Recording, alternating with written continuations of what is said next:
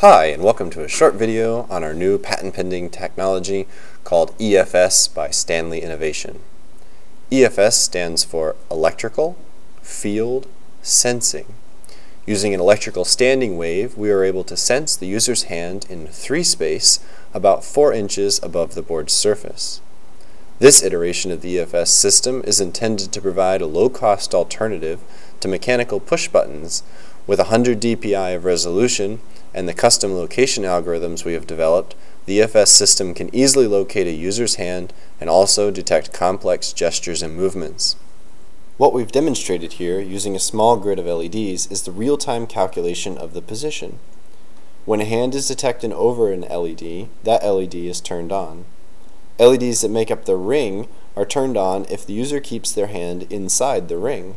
This provides the system a measure of confidence that this is indeed what the user wants to select, while simultaneously alerting the user that we understand their intention. This behavior is totally customizable using a denser grid of LEDs or utilizing an LCD behind the EFS technology. An infinite array of user feedback is possible.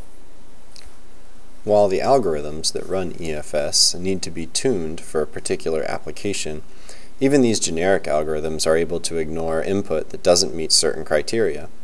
This demo is set up to reject anything that doesn't look like a finger pointing at a button.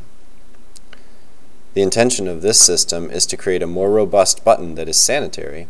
However, the EFS technology works in a variety of situations.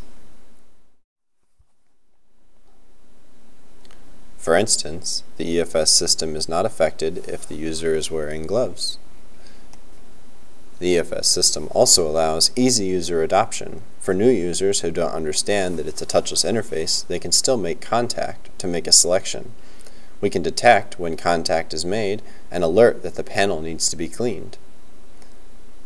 This system will work through any non-conductive media such as acrylic, polycarbonate, or glass. It's worth noting, for this demo, the cable you see is only providing power. All the calculations for positioning are being done inside the onboard microprocessor. Thanks for taking the time to watch our video. We're really excited about the possibilities for this new technology.